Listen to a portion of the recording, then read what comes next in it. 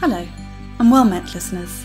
Thank you for joining me once again on this new episode of the Little Places Travel Journal podcast with me, your host Molly Dolman. This week we continue our winding tour of the hills and paddocks of the English countryside, and I have a charming hidden gem to speak with you about today. Cruxmont. Here are my travel journal snippets of little Cruxmont. So, listen, relax, and imagine with me the rolling fog, wide fields and heavy trees of this quiet, lonely village. I drove into Cruxmont via the singular particularly paved road in and out. It's clear that this is a sleepy town, a pass-through town, the type with no petrol station and a corner grocer where the shopkeeper knows everyone's name.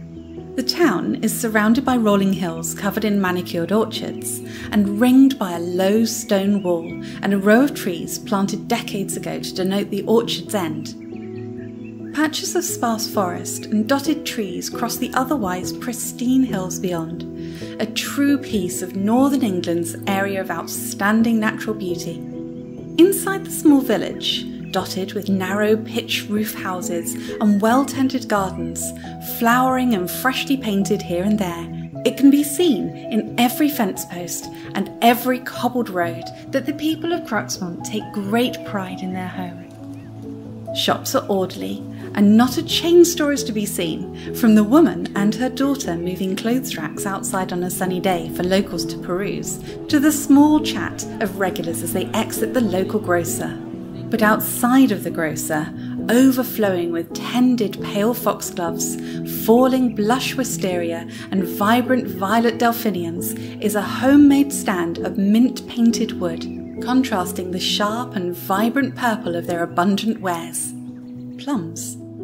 Plum juice, plum wine, plum jam, plum candies and sweets, plum chutney, plum salad, spicy or sweet, plum fizz and plum concentrate, plum cobbler and scones, little wreaths and dolls made of plum boughs, plum-scented candles and essential oils, and these treats are not just for the rare tourist who drives through their little town. The villagers of Cruxmont love their local plums. They stop by for a chinwag, a bit of plum pudding, and a cup of tea, or to pick up fresh plums and flour for a night of baking. If there is some way to use a plum from breakfast to dessert and everything in between, Cruxmont has it mastered. This plum mania is the result of the generations-old plum orchard that rounds the many hills of Cruxmont. All Hills Orchard. Almost everyone in Cruxmont is connected to All Hills Orchard in one way or another. The innkeeper's brother is a farmer there, tending the trees throughout the year to maintain their health and bounty, one of the many employed by the All Hill family. The innkeeper's daughter is a distributor of plum wares out to nearby villages and towns. The innkeeper herself is only an innkeeper approximately 2 weekends of the year, otherwise the inn is just a little boarding house for the stray traveller that comes their way. But those 2 weekends out of the year bring a sizable crowd to Cruxmont.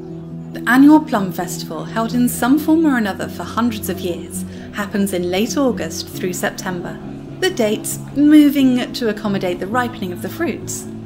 Many of the orchards are private to the All Hills commercial activities, but during the festival, one of the hills is open to fruit picking, picnics and more, and a great field near the primary barn is filled with stalls and stages. Every plum treat imaginable is available for purchase, and demonstrations of how wares are made bring interested DIYers looking to make plum liquor or the perfect plum pie. With traditional music and drinks, the festival rolls through the days and nights. Children wear small paper masks or paint their faces in the guise of foxes, in childish reverence to a family of foxes said to have protected the orchards from pests and rodents, securing their bounty across the generations. But as Sunday comes to an end, the car engines start up and the visitors leave, and Cruxmont is left again in its unspoiled and preferred peace. Cruxmont perfects a weekend of calm and heartwarming festivities, but closes its doors to too much excitement after that. So, if you're in the area during the festival, book a stay at the neighbouring towns, or, if you're lucky enough, in Cruxmont proper, and attend the festival. In a single weekend, you can enjoy village, orchard and all, and move on to the next town with a feeling of pastoral warmth and a basket full of plum treats for the whole family. Thank you for joining me for today's episode.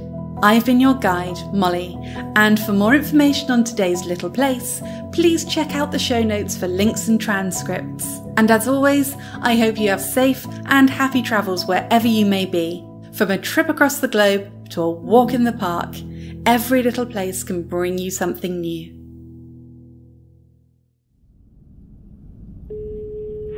Hey Neil, saw another castle today. We hold them in such high regard in the US, but they're all over the place here. Seriously, I'm drinking in a pub that's probably older than our country. Anyway, that's where I'm headed next. Cruxmont. Just passing through. Won't be there for the festival, but it's exactly the kind of calm I'm looking for. Oh, and there was this boulder on the path that almost looked like a face. So someone put moss on it to give it an eyebrow and a bad comb over. I think you would have appreciated it. Hope to catch you next time. Talk later.